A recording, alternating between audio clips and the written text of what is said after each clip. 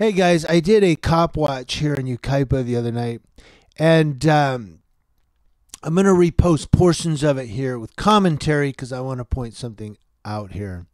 Now again, just a little preface here. First of all, the Yucaipa police station of the San Bernardino County Sheriff's Department here, several of the deputies are really cool. They let me do my thing. They know that I'm a cop watcher.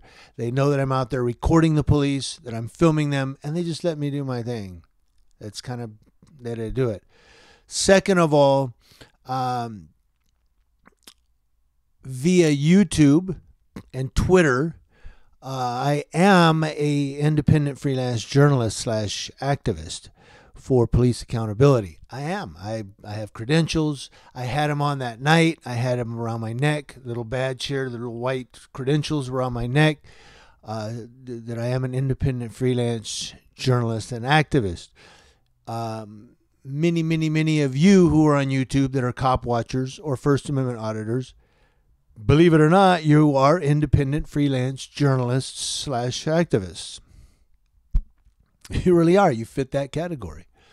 And under the Constitution of the United States and your state constitution, you have the right to do that.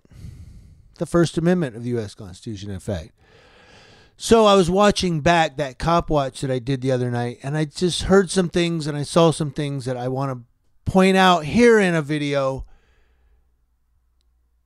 And again, this is for police accountability, and any law enforcement officers that watch this video here, maybe you guys also can learn something here. Maybe I'll learn something here as well. So I'm going to play portions of that Copwatch right now with added commentary to it. And here we go. He just said he has warrants, but how did they catch this guy? Just walking up the street, or...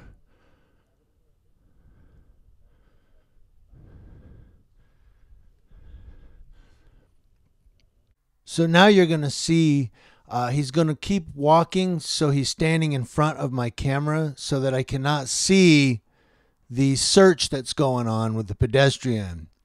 Their little tricks to do two things. One, it's trying to keep me from recording the police. I don't know why, what they're trying to hide. And number two, that's exactly what he might be trying to do, is hide me from recording his partner from doing the search on the pedestrian. If they make a mistake or if they're doing something wrong, my camera won't be able to catch it because he's standing in front of my camera. He's physically trying to block me, an independent journalist and activist, from recording a police search on a pedestrian. That's what he's trying to do.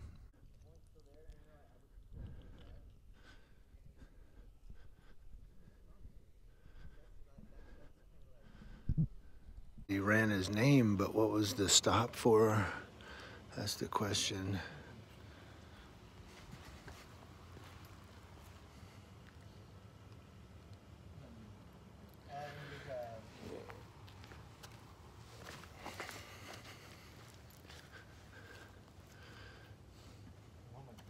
All right, so at this point, I said, all right, he's standing here. And, you know, when you stand directly behind cops, they get really paranoid. Like, don't stand behind. I don't like you standing behind me or whatever. You know how they do that.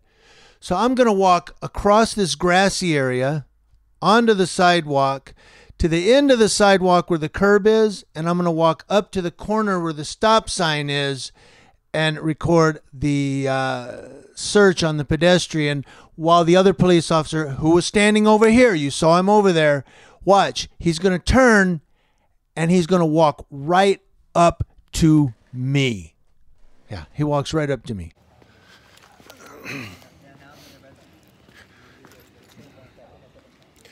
What are you doing? Why are you walking up on me? I'm just recording, officer.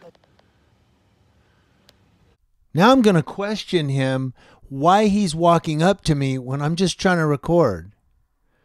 Because my fear right now is that he's trying to walk right into me and say, hey, you're interfering with this. Turn around. Let me see your ID. Or turn around. He's going to try to ID me for interfering, even though I'm just standing there quietly trying to record. Or he's going to try to grab me and arrest me. That's my fear. Because this guy is a bully with the badge. So I'm going to question it, and he's going to say, go away. Go away. If I had KTLA 5 or Eyewitness 7 or CBS 2 News on my microphone, I forget what they call it, not a matchbox, right? But if I had that on my microphone or on my camera, I had CBS 2 News, I wonder if he would say go away or if he would just say, oh, we're on the news.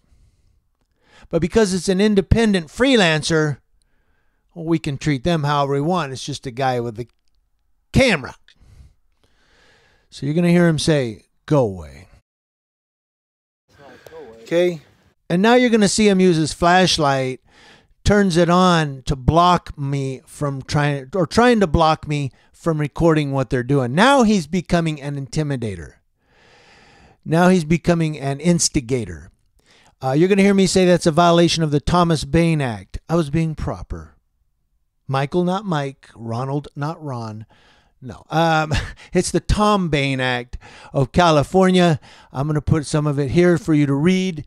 But he could technically have violated the Tom Bain Act, which means I could technically, well, anybody can sue in America, but I could technically file a lawsuit against this police department. I'm not going to do that because this is, I would rather make a video and let everybody see what kind of deputy and what kind of bully this guy is. No other deputies do this. I mean, there has been a couple others that shine their flashlight at me, but they pretty much let me go after I made a video and they were like, all right, I'm going to leave this guy alone. This one, I don't know. He won't let me. He just keeps on and on for some reason. But here you're going to see him use his flashlight to try to intimidate me from recording. You know what the Thomas Bain Act is, right? You're violating it. Deputy Rose just walked up on me, violating my First Amendment constitutional rights. Look at this, guys.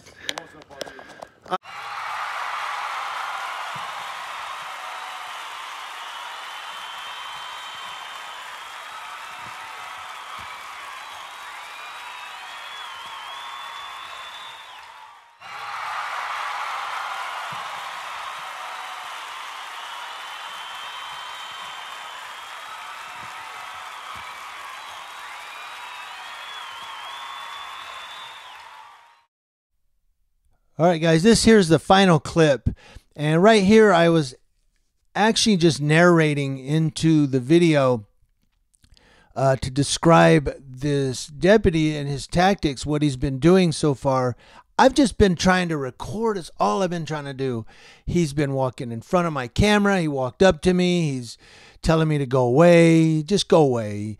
He's trying to, everything he can do, put a flashlight in my camera in my face by pointing it on bright. Everything he can do to disrupt me from just recording what the police are doing, which is my constitutional right. So at this point now I'm going to narrate free speech under, again, the First Amendment and California Constitution, Article 1, Section 2, that the liberty of press and speech, actually, it says the liberty of speech and press shall not be prohibited. But he's going to say, you're violating, or not violating. He says, you're disturbing the peace. Hold the noise down, is what he's going to say. You can barely hear it, but I duplicated just that clip so maybe you can catch it, where you'll hear him say, you're disturbing the peace. Hold the noise down. See, he's trying to set me up now for a noise complaint. The only thing he doesn't understand at this point right here, right now, the police cannot be complainants of noise. Noise, which I know because I was an animal control officer at one time, is that noise is a third-party complaint. Did you know that? A noise complaint is a third-party complaint. That deputy cannot be the complainant. Yeah, you didn't know that, did you?